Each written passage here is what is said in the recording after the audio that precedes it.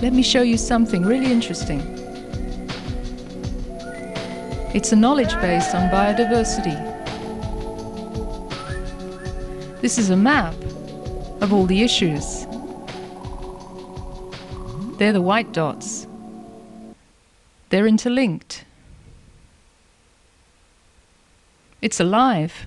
It's changing all the time. If you click on one, you enter a world of information.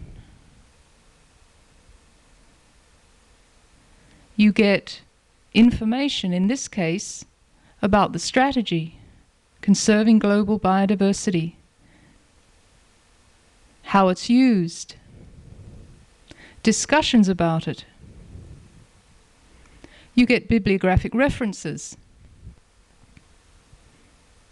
And there are all the strategies that are linked to it, that are narrower, that facilitate it, that constrain it.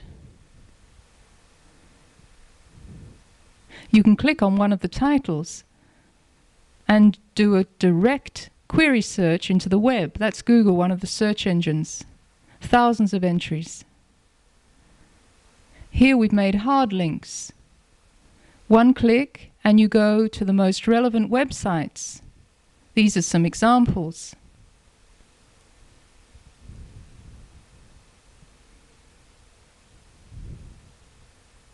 There are organizations concerned with this strategy. Click on one and you get your information. Here's the Convention on Biodiversity. And problems that this strategy addresses. This one's about loss of species. Very quickly you can get the most detailed information here on birds that live in the Arctic.